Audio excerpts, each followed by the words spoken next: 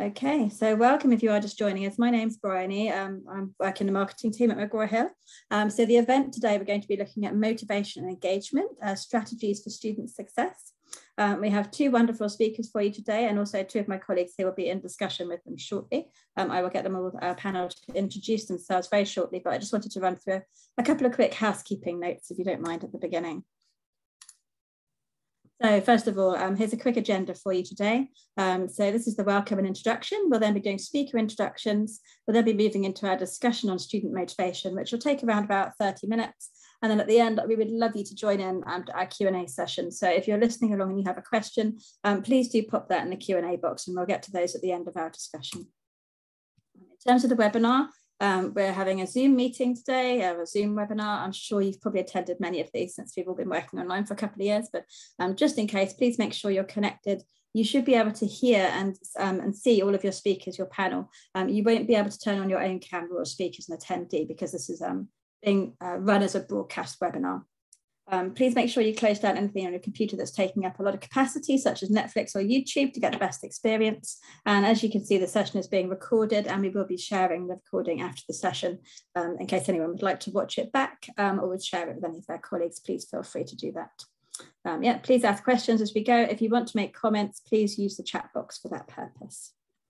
We have two wonderful speakers today. As I mentioned, my two colleagues, Rachel and Ros, will also be interviewing our two speakers. So I'm going to ask them in turn to introduce themselves. Actually, if I get my colleagues to go first, if you don't mind. Rachel, do you want to just mention quickly who you are and what your role is today? Yeah, hi everyone, and again, thank you for joining us today. My name's Rachel Gold, and I work in the international marketing team at McGraw Hill. Wonderful. And Ros? Hi, I'm Ros, and I'm a product marketing manager for business and economics. And I was involved in writing some of the case studies and the white paper that this webinar is based on. So I'm great to be here today, and thank you all for joining us. Thank you so much. And Dr. Alejandra, could I invite you to introduce yourself, please? Hi, thank you. My name is Alejandra Ramos. I'm a professor of economics at Trinity College, Dublin. I conduct research in several topics, but mainly I'm an applied microeconomics, and my main interest is in gender, family, and household decision making. But of course, I am also teaching, and I teach almost all of the quants in our department. So I'm teaching stats for the first year, mathematical economics for third years, advanced econometric fourth year, and other courses, but I will share my experience in teaching later on throughout the seminar. Wonderful, thank you so much. And our second speaker, Dr. Donal Palcic, would you like to introduce yourself? Yeah, thanks very much. I'm a senior lecturer in economics in the University of Limerick in Ireland. My main area of research is really around infrastructure policy. And in terms of my teaching, I kind of teach most of the introductory micro and intermediate micro to our first and second year business students. So they're very, very large classes. We tend to be 500 to 600 students in a class. And I also teach public finance at kind of fourth year, bachelor and master level. Wonderful, thank you very much indeed.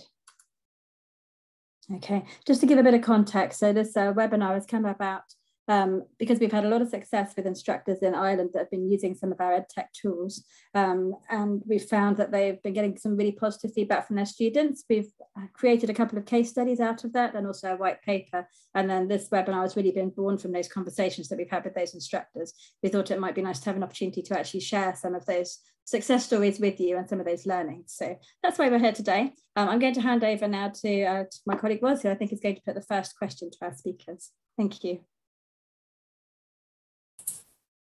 Great, thank you, Bryony. And welcome, Donal and Alejandra. So both of you have been using EdTech in your teaching for quite a number of years now. So even before the pandemic brought it to the forefront for many other instructors. So would you be able to tell us a little bit more about what interested you in EdTech, what brought you to it in the first place? And if I could go first to Alejandra, that'd be great. Yeah, so let me tell you a little bit of my journey. I started in Trinity in 2017. And when I started, I was receiving stats, which is a 400 student course for students of political science, economics, philosophy, and sociology. So it was very diverse.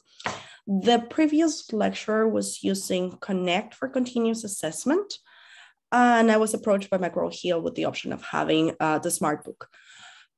It was originally an environmental choice, saying, well, if they are already using this for quizzes and I can have a PDF version of the book, we minimize printing, why not? Let's engage with that. But then I started learning about the resources, and I decided that part of the issues that I wanted to do, or the issue that I wanted to address, was to promote student learning and good study habits from the beginning. So I find out that the system had a smart book. So it was not just the PDF version of the book, but a highlighted version of it. So I decided to change a little bit what it has been done and design things to maximize my time to interact with the students, but minimizing my effort. So I introduce pre-readings. So I give students marks for reading before the class. Then we keep doing the continuous assessment. So weekly quizzes that the previous lecturer was running, as well as weekly homeworks. And I also introduced the midterm exam, and all of that was run through Connect. So that gave me around 40% of the final mark of the course was just from continuous assessment. And that year it worked quite well. But then when I chat with the students about how it worked for them, they said, well, actually, sometimes you're repeating yourself, because we do read before the class, because you make us read. And we feel it will be better to use the time for examples. And I started thinking about introducing then a flipped classroom, because the students already read the material. So I was not building the concepts from scratch. And through in 2 years that I had a little bit better understanding of what type of examples and what was the level of engagement, I managed to introduce a flipped classroom. So we have 2 lectures every week. In one of the lectures, I just deliver the content and we go through the concepts and make sure that everything is clear. But then the next session is a flipped classroom in where we run examples all together. So I just present example, give them some time. I'll go around the room with one of my TAs and make sure that they are given a try. And then they really understand what is the concept for. And I can have a better sense of the elements that are more difficult for the class. And I think that has translated into better inclusion. 2 reasons is, one, because now that I interact closer with the students during the lecture, I have a better sense of where are the key points that I need to address in the lecture, but also we have a better interaction. So they feel more confident in telling me, this is clear, this is not, can you include this example? But also I have come to realize that it helps for different modes of learning. Not all of the students are going to respond equally to a weekly quiz or to a homework. So the fact that I diversify and I give them the opportunity to show their learning before the lecture, in the lecture, and in the quizzes, as well as in the homework, I think it has improved the inclusion of the class. Thank you. That's really interesting. And Donal, over to you. What was your motivation? So I started lecturing back in about 2006, but it was about 2011 when I got handed teaching first year microeconomics, which is a really large class.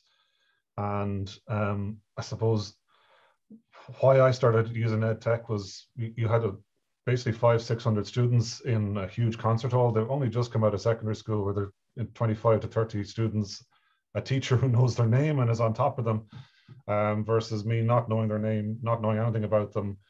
And they're obviously kind of thrown into the deep end. So I think at the beginning, I just started to have continuous assessment, a bit like anyone else. I was using different platforms to try and do weekly quizzes, but not much else.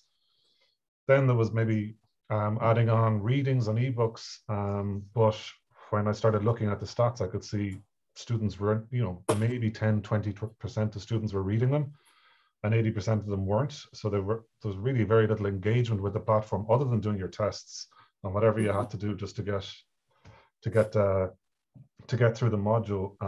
And it's only in about since about 2018 that I've been using Connect, and a bit like Alejandra was saying, the smart book reading was the big thing for me, where you could assign a reading, they have to complete it, and I was able to structure it into the teaching where you could really see the engagements go up, and you can obviously look at all the activity reports and identify students that maybe aren't engaging and kind of reach out to them. But it's almost automated in that you can do a kind of a mass email. It'll look personal to them, but it's pretty easy then to kind of to get in touch with students that maybe aren't engaged and maybe feeling a bit lost because they're in a huge kind of classroom, and it's a difficult transition. So that's been my kind of journey, just gradually over time layering on myself as I learn different bits and pieces and how to better use the systems and how to better structure things,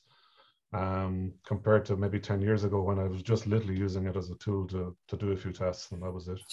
Sure. Thank you. So it sounds like both of you have come at it for similar reasons, really, and it's about sort of speaking to giving students the tools that will really help them, and engaging modern students, I guess, because students are evolving in the same way that the world is evolving all around us all the time.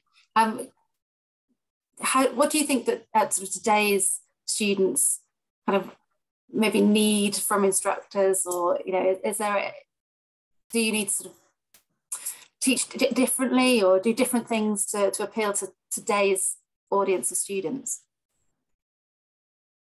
Sorry, to Alejandra. Sorry. Hi. So let me talk about the students today, post-pandemic or in the middle of the pandemic. I still don't know where we are. But I think the students need a structure and they need interactions. Those are my two ideas that they need. I agree with Donal that they come from high school, and at the beginning for them, it's always difficult to understand the do's and don'ts. What is a good study habit? They have absolutely no idea. And I guess as lecturers, we kind of expect them to know, and they don't. And I think by rewarding their effort and making explicit recognition of that knowledge, it also makes them feel valuable, and that sense of I am 1 in 600, at least if I show here the effort, I will be rewarded. I think that's good. But the other thing is just for them it's hard to engage with content that they don't find relatable. So I guess when I was in my undergrad, it was an issue of, well, this is the material, you'll have to learn it, these are the formulas, and that's it. Nowadays, the students expect a little bit more. They want to see live applications of what they are learning. And that is the first instance in my case, that if I open the door, then they engage in learning. Just by presenting, this is the solution concept, and this is what you are expected to learn, it's very difficult for them to click. They also have limited span of attention relative to my previous years. So it's for me, it's very important for their learning to keep them engaging and having the one-to-one conversations with them. It's key. I think that's one of the big difference.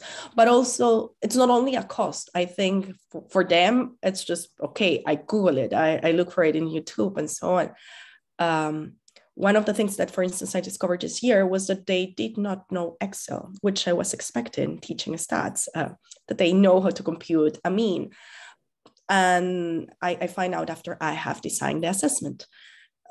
This was new, but on the other hand, I said literally, these are some resources. Here are some guides that you could use. And then that was it. So I guess, yes, they're a little bit less autonomous in their learning, but once you point them in the right direction, they are easily able to adjust and absorb the content that is delivered through technology. Back in the day, I don't think my generation would have been able to do that. And Donal, does that sound familiar to you? Is that similar to what you're seeing? Yeah, no, really similar. I mean, whether it's pre-pandemic or during or post, hopefully post, structure has always been what I've found is the biggest thing, particularly for first and second year kind of students who need to get into good habits. So I think you kind of have to be really upfront with students and, say, this is how we're going to do things. The whole way through the semester, you'll have your different kind of, whether it's, obviously they've got their lectures, they'll have tutorials, they'll have the different tests, the readings, But if you can kind of tell them how it's all pieced together and why you're doing all of that, but the main thing is feedback. Like, again, when I first started that, I wouldn't have been brilliant, maybe very consistent about giving feedback. They'd have the tests and you might tell the TAs, yeah, they had a problem with that, or, you know, go back over that. They seem to have an issue with that. Whereas I've become far more systematic now at just structuring it as best as I can, making sure that they constantly get reinforced. This is exactly what we're doing and why. The real world examples are massive. I mean, I can remember when I was being taught microeconomics. It's not everyone's favorite subject. It's graphs, demand, supply. You kind of fall asleep. Whereas now, I think that the more applied you can make it, they have to have the bit, obviously, a bit of the theory. You can't avoid all of those things, some of the equations. But like Alejandra was saying, the applied real world examples and kind of making it real for them, as well as, I think, constant feedback, particularly in a really, if you're, whether it's a small group anyway or a large group, but particularly for a large group, that they feel like somebody is actually monitoring them, that somebody cares, and that they are actually getting feedback rather than just being an absolute face in the crowd. And especially these days with, like, for the last 2 years, I've had to be teaching online. Maybe next autumn, when I teach those modules, we'll be back face to face, but the attention span was, I can see exactly how many seconds each student has watched, and you can really see people switching off. So even more so, getting them to engage outside of the lecture, if they're online lectures, was a huge thing, to try and make sure that they were still staying engaged, because prior to the pandemic, maybe it's a captive audience when they're in front of you for 50 minutes or for 2 hours, but when it's online, it's harder to get them to engage. Yeah, I bet. Thank you for that, Donal. And if I can hand over to Rachel now with another question. Thanks. Well, I'm fascinated to hear the story so far and the kind of challenges in the background to you know, changing the way you teach and utilising EdTech. Alejandra, I'm just wanting to ask you actually on the subject of feedback. I know from our case study that we partnered on that you actually asked your students for their feedback and you got some really interesting insights. So I thought, just while we're on the topic of feedback, maybe you could share what you found. Yeah, so the thing I always say is that the best way to improve the course is just talk to your students. Like, they have been guiding me throughout the entire journey. They said, you are repeating yourself. I introduce a flipped classroom. They say, I need more examples. I introduce more. I guess the way to introduce the feedback for me, it has to be, there are 3 things that I normally do. First, I need to get everybody on board, interacting early on with the platform, because otherwise it's going to be too diverse and I'm going to lose part of the class. And then I don't know if the feedback is really because they are engaging or they are just not participating. Second, from day one, when we do the flipped classroom, I make sure that they know that this is a safe space. At the beginning, I was not aware of how important this is for them, but making an explicit recognition that this is a safe space, that they're going to make mistakes, and that's fine, because this is a place where they have low stakes. No one is being penalized. Nobody else in the room knows the answer either. So I think that also helped them to be more willing to tell me what is it that they understand, what is it that they don't. Then in the middle of the term, so we have one thing that is the reading week, which is literally 1 week where we stop right before them. Whenever I change something in the module, I make sure that they tell me whether that's working or not. I remember in my first or second year, I was using a companion platform called Alec. And the students told me, well, this is just too much. We have so many things to do that it's not working. And then I remove it immediately. But having that conversation throughout the term with them, it's very important. I have recently learned as well that in terms of inclusion on the grounds of gender, having online responses and anonymous questions, it's easier for the women in the class. That was a surprise for me. And I'm thinking the other part of the feedback that the students have given me, but I also, working groups. I think that was the last one in the last year. They said, well, the homeworks are fun, but sometimes they are too long. Can we just do it in groups? And I said, yes, why not? That's actually better for me. I have to mark, well, for my TAs, we have to mark less things. So that's where we are in terms of feedback. The latest one as well, it's final assessment, final summative assessment. Because from what I do, I run almost everything except the homeworks. I ran it through Connect, but then in the final assessment, previous years, I still do it paper and pencil. And they kind of raised the issue, but wait a second, we are being evaluated all the time in Connect, and now you are changing the mode of assessment. And that is something that I'm currently working on. But yeah, just open the conversation, open it anonymously. It brings most of the students on board and make sure that whatever they say, you actually change it, because then otherwise it doesn't work. Thanks, Alejandra. I remember as well that you shared with us that they really enjoyed the pre-reading, and that was actually something they voted as one of their favorite parts of the course. Yeah, in the first year when I introduced it, because I changed so many things, literally I have like 8 options, like which is the thing of the course that you like the most and the one that you absolutely hate. And to my surprise, I was like, the pre-readings, they really like it. And I thought that was only I did that the first time. And to be honest, I forgot about it because I said they like it, I keep them. And what was it? Last Tuesday, I arrived a little bit earlier to class and I was chatting with the students outside. And one of them came and said, you know what, actually, I enjoy the pre-readings because it makes me feel that I am a little bit more prepared for the class and it doesn't take that much time. I love the fact that it's just highlighted. So I was surprised again to hear it. I thought, yeah, I take it as a granted after I have make it work once.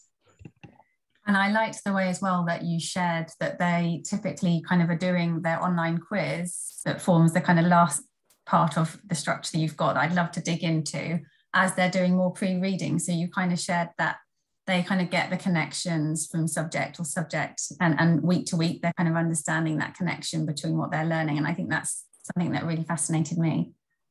So I guess at the beginning, when they see the timeline of the course, they are a little bit overwhelmed because they said, okay, in a single week, there's going to be a point where I have the pre-reading for the next topic, the quiz for 2 topics before, and the homework of the current topic. We're going to become crazy. But then they understand that because, and this is something that's particular to my subject, it's cumulative. They are able to make the link. So they know that they cannot answer the homework without having revised the previous topic. So in that sense, the quiz is useful. Sometimes I even take some questions of the quiz and put it back in the homework of the next week so that they get the chance to reinforce it. And in the flipped classroom, we end up doing something as well that links to the quiz examples, perhaps with a different wording. So no, I really think the fact that they see how they are building the knowledge and they feel more and more comfortable with their own ability to learn, it's meaningful for them and it boosted their confidence in mastering the subject. That's great.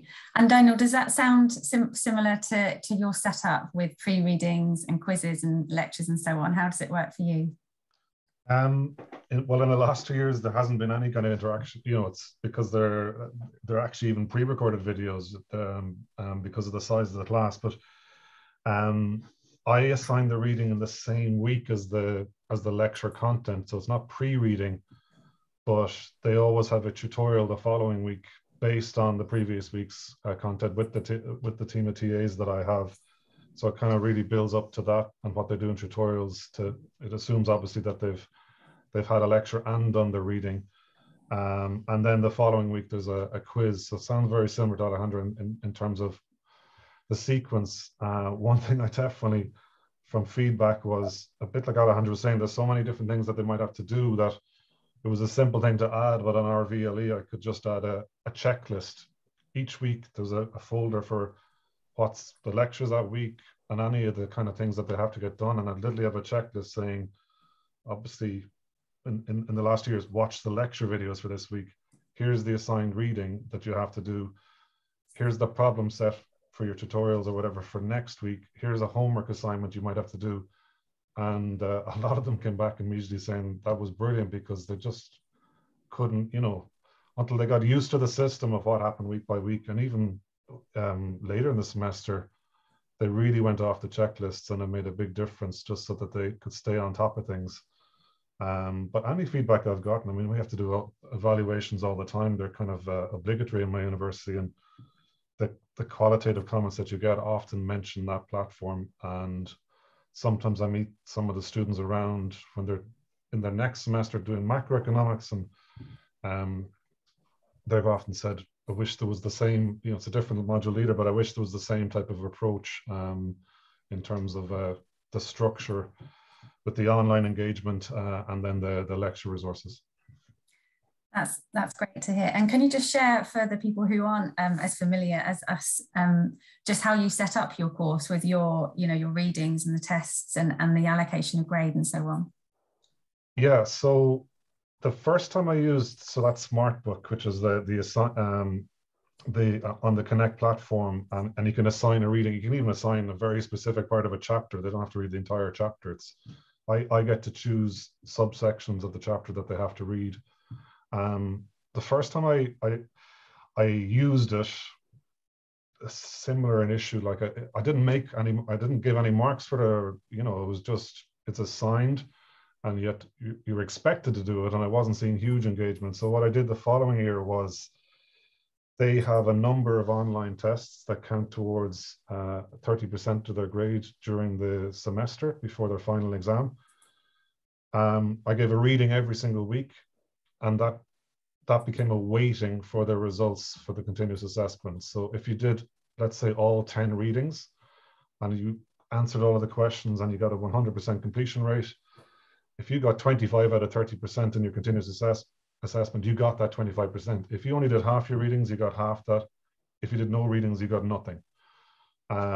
So they very quickly figured out that they had to do the readings, but at the same time, it didn't take them long to see that because of the way I structured it, the readings they were being given were exactly what they needed to do to prep for each of those tests. It actually helped them do better in those tests. And then I saw the engagement go, to a very, very high level, and the different reports you can get and Connect, you know, the at-risk report and things. But usually in the past, I would have had a lot of people in the orange and red saying they're not engaging, whereas now it was nearly all green and maybe some to keep a watch on. And I saw a complete and utter change, just with a fairly simple kind of change in the structure, and maybe make a bit of the stick approach in terms of you have to complete this, otherwise you're going to be penalized.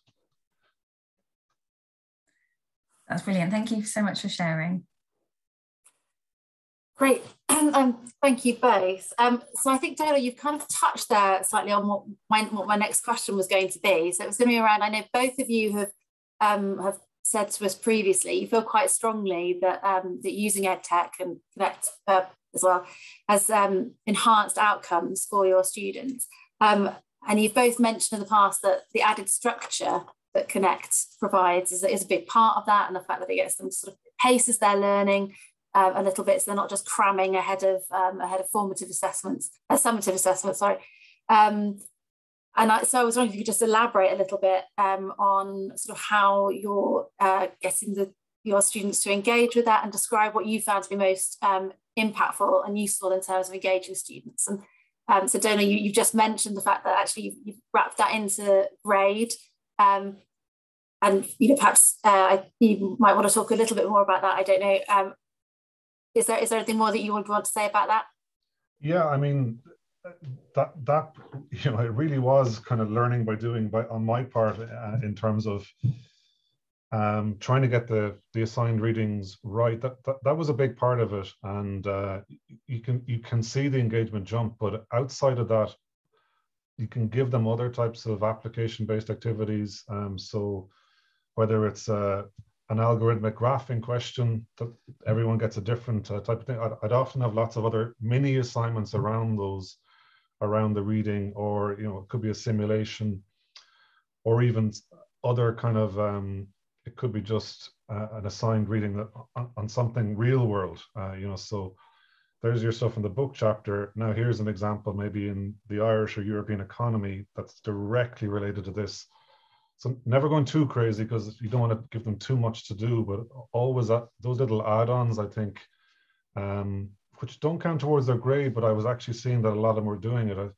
Sometimes I think that they think everything is going to count and they're just going to do it. And I'm not going to tell them that it doesn't because it suits me if they all do it. But I think that because of the assigned readings counting, because obviously their tests count and all of that, that they think that everything they're assigned actually all counts, which suits me, as I said. And layering on those little extras without going too crazy, I think really benefited them rather than just there's a reading, there's a test. And that's kind of it, like a bit like Alejandra was talking about earlier. The more applied you can make it, the more you're going to engage them. Because I'm in my case, I'm teaching 650 students that are doing business. Maybe 80 or 90% of them won't specialize in economics. It's not really going to be something they're madly interested in. But if you can get their interest early on and show, that there's a lot of real world applications that no matter what you specialize in afterwards, it's going to help you. I think they kind of they enjoy that. That's great. Thanks, Donal. And same question to you then, Alejandra, around what would you say has been the most useful and most impactful in terms of engaging students? I'm going to say two things, because again, one is going to be very different, and both agree with Donal. So I think first is the structure. It is important to devote time to organize the model and to explain clearly to the students what is it that they are supposed to do and how that contributes towards their final mark. At the end, at the beginning, that's the only outcome that students care about. So just as an example, first week I said, we're going to use this platform. It's used for all continuous assessment. Well, that doesn't tell them anything unless you tell that 10% of the mark is coming from pre-readings. Pre-readings are every week. If you complete it before the lecture, you get 1 point out of the 100 of the final mark. If you don't complete it, well, that's it. No excuse. Same thing with the homework, same thing with the quizzes. And given that a structure from the beginning sets the right expectations, gives them an accurate framework of where to put their effort. It also minimizes emails, which is super daunting with such large number of students. So the rules of the game are clear from the beginning. We also have, similar to Donal, an Excel or PDF file where it says what is due every day of the week for the entire term. And then whenever we receive a question, is please refer to the Q&A or please refer to this document. But the second thing, it's adapting the content to the students. Every cohort is different. They're going to have different interests, but throughout the years, I think there are a set of examples that are meaningful for them. So I would say engagement works when the students can link to the material. That is a bit of extra work for us, but it also makes it fun. No, we don't want to keep the subject up there in the nebulous. So yeah, those are the two things: clear structure and open communication, so that they can tell you what matters and what's meaningful, and then actually translate that into examples and applications. That's brilliant. Thank you so much.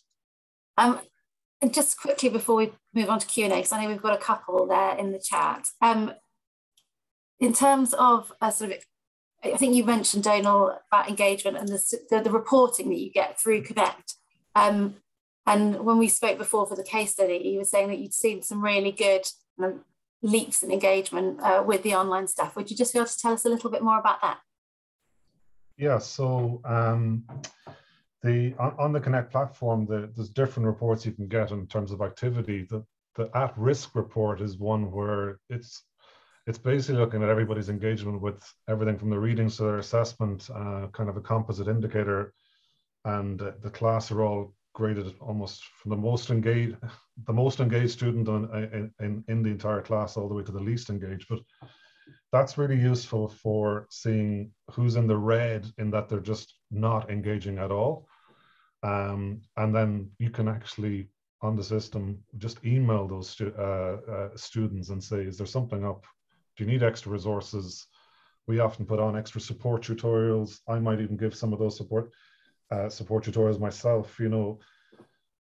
some of the times you're not going to get, the student's just not going to engage in that's something that's going on with the student, and for whatever reason it might be. But I often see anyway a lot of students saying, actually, I'm finding it really hard, or you put on those extra classes, and look, I think there's no question that they benefit from that, in terms of they see someone cares, someone's watching, and it's up to them then to try and avail of that extra support and to engage more. For the other students, the ones that are engaging, it's still important to not ignore them. So I often do put up some of the stats, or particularly when it comes to assessment, provide the feedback, have kind of, these days it's been online, but live Q&A sessions where anyone can connect and talk to me. And even I think there's on our VLE, I have a forum, and you can post anonymously.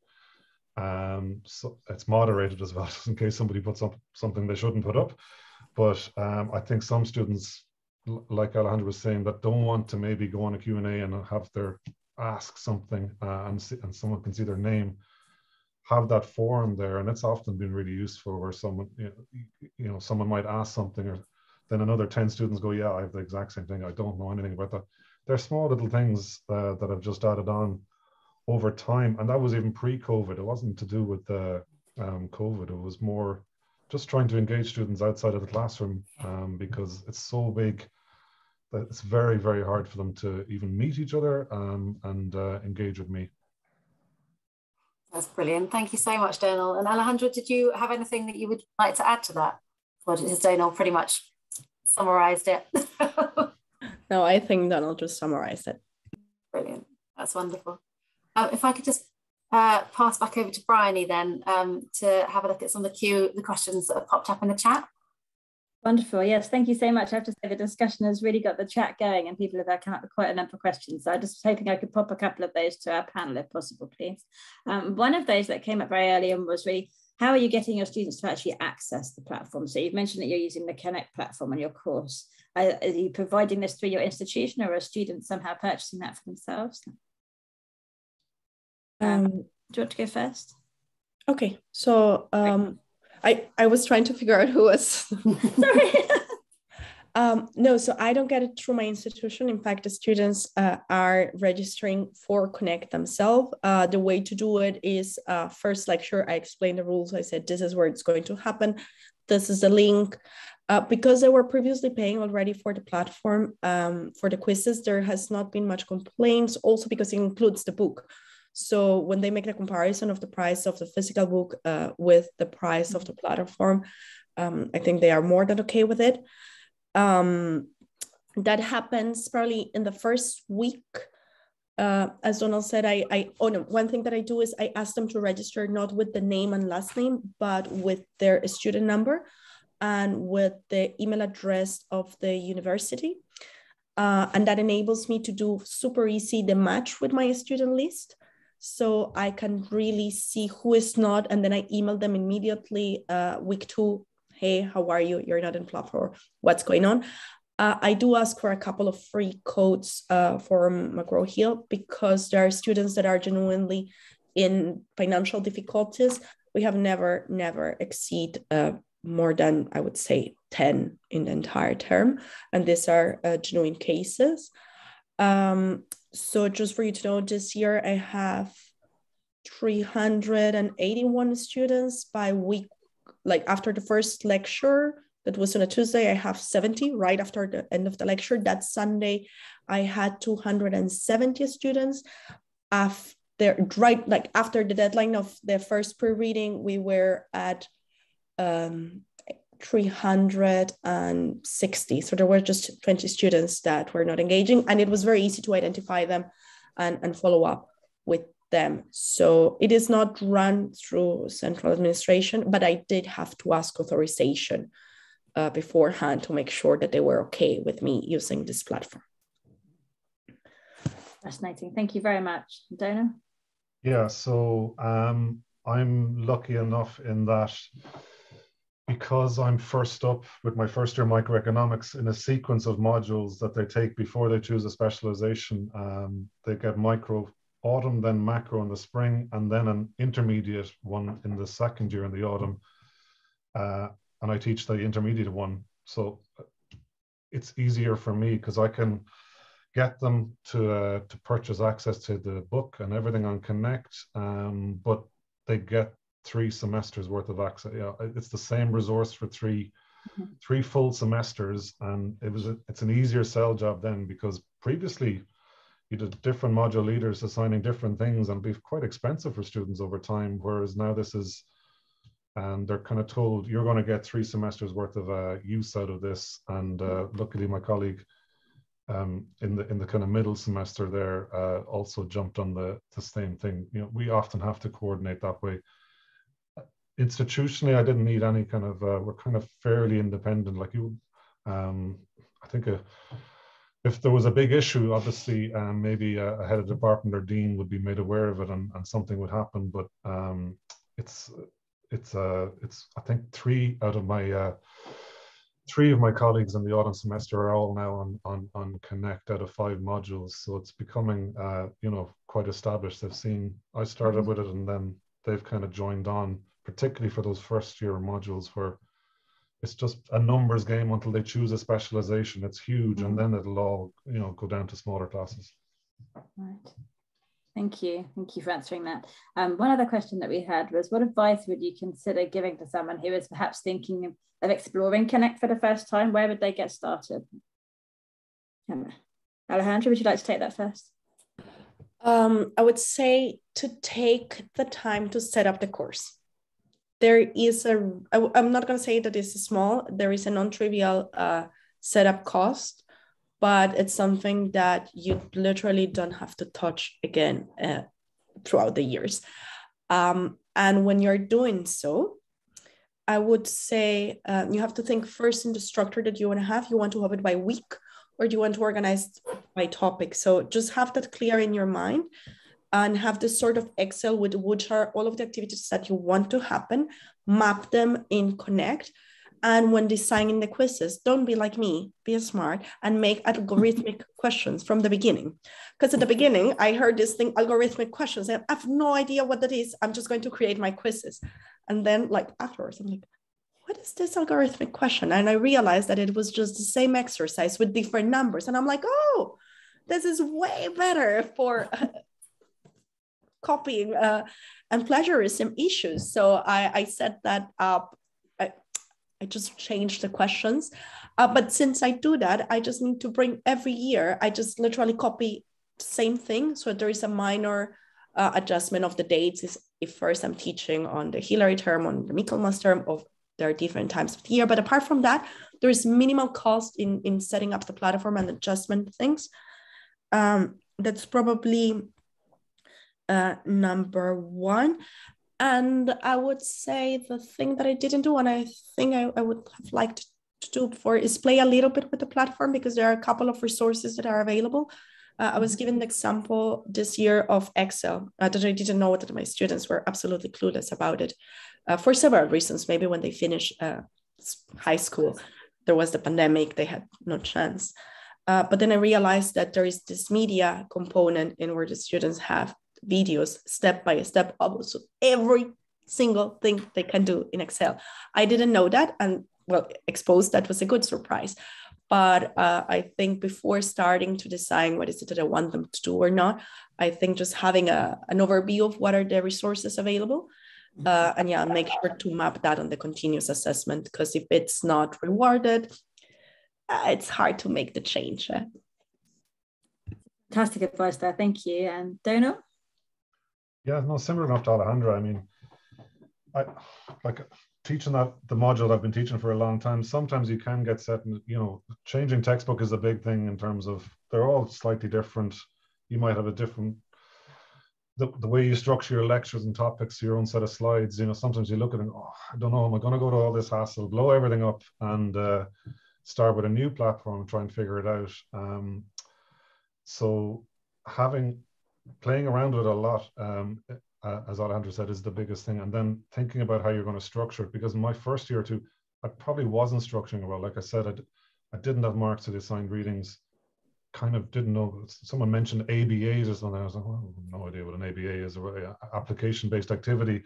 Kind of ignored all that. Just wanted to get everything kind of up and running. And when you're dealing with that many students and the volume of emails, you know, you can get distracted. Whereas if I could go back in time, I probably would have preferred to spend a bit more time figuring out the exact structure I was going to use, and rather than just learning from your mistakes over time. That's the best thing I could, like, look at the full functionality of everything and then think about how would I then structure that throughout the semester, and how would I have everything kind of feed into a grade, or which bits are going to be not forced upon students, but that they have to engage, and which bits are going to be the add-ons.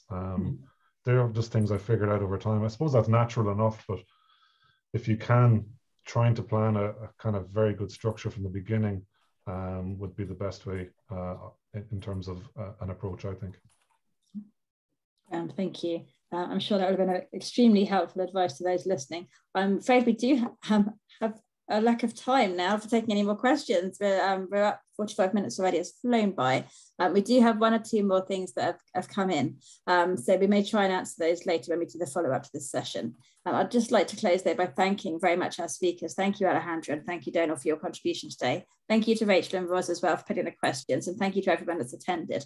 We will be following up with a recording of this session. We're also going to circulate the case studies we mentioned at the beginning of the event, and also the white paper. So if you'd like to do a bit more reading and find out a bit more about how other people are using these tools, then please do that. Also do reach out to us if you'd like to have a one-to-one conversation or just find out a bit more about how Connect works. We'd be delighted to speak to you. So thank you once again to everybody for attending today, and I hope you have a successful rest of the week.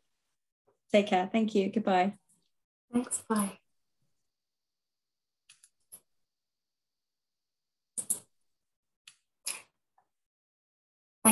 Thanks to Donal and Alejandra. No worries. Thanks. Thanks. Bye-bye. Bye. Thanks. Thank you so much.